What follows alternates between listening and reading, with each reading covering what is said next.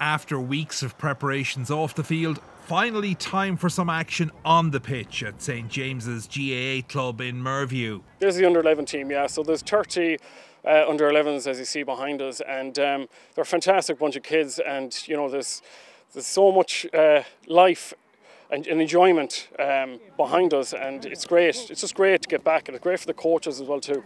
Lovely. This has been a long time coming, but there were no signs of ring rustiness as some precision kicks were delivered through the evening. It's been 6 months since the under-11 team were training here at St James's, but this evening the long wait is over and all the lads are very excited to be back on the pitch. I was just delighted about it. I was counting down the days. I wanted to be back with my friends.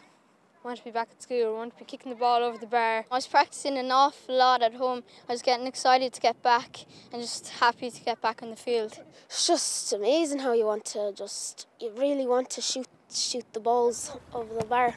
The scenes here were replicated in clubs across the country as school bags were ditched for kit bags by thousands of underage players. They're loving it being back. You can feel the atmosphere is great in there. So they've been looking forward. I have 3 boys in the club myself, and all they're talking about is going back playing football. And it's just good for them to get back some normality in their life again. And this is a big part of it. The social interaction from sport is central to today's resumption of activity.